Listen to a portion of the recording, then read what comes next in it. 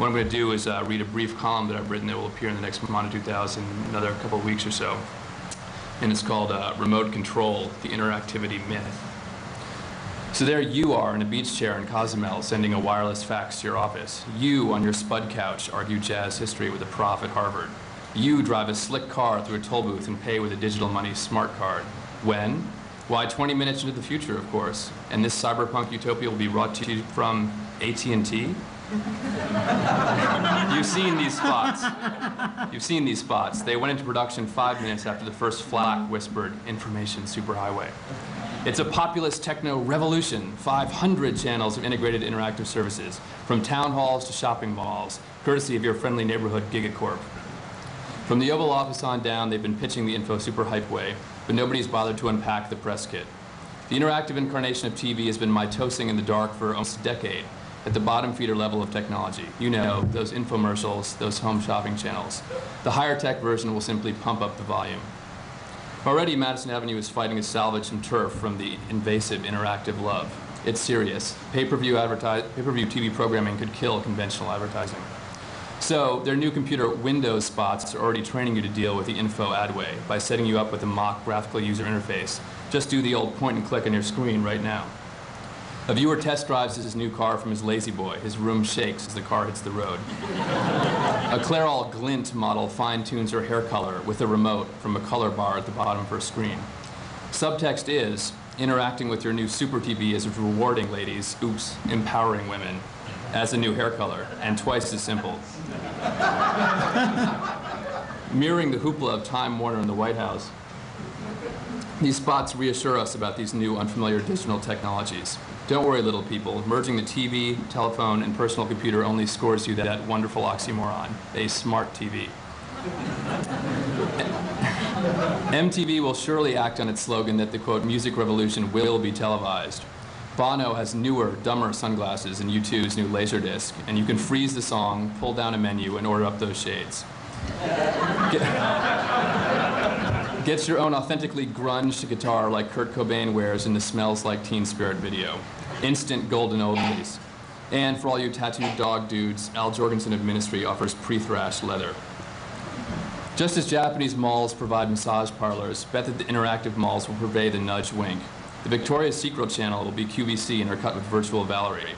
A well-photoshopped Stephanie Seymour and fellow femmikins swan about in fluffy wisps, remote clickable to other wisps.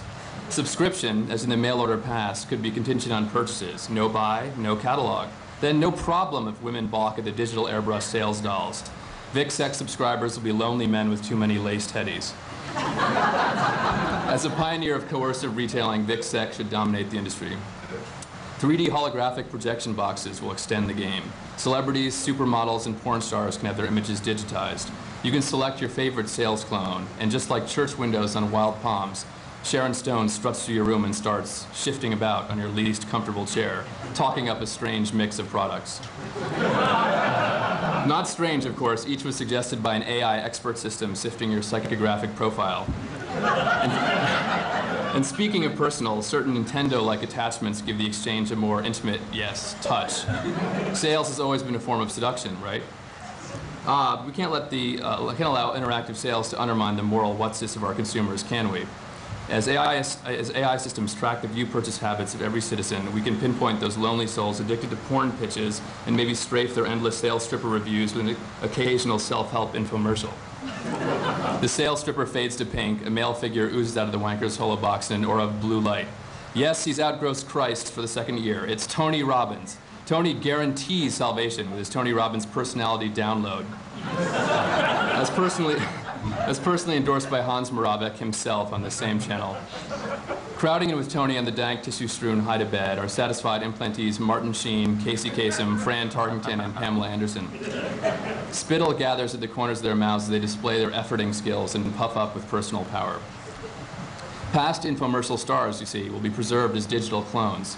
Ricardo Montalban, once of Fantasy Island and currently of the Grillery, will live eternally within shopper space, forever touting kitchen things and announcing prizes.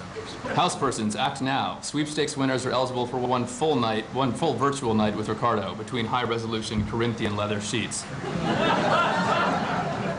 You know when you're getting the hard sell, but not when the semiotics of the presentation, the products, talkers, production values, graphics, and editing directing style map so perfectly onto your psychographic profile.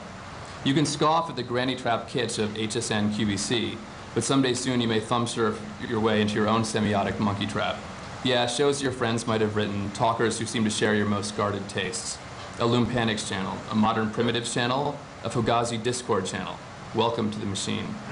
You, even the most spectacle-savvy Debord disciples, are only one well-designed narrowcast away from becoming quiescent, vacuous consumers.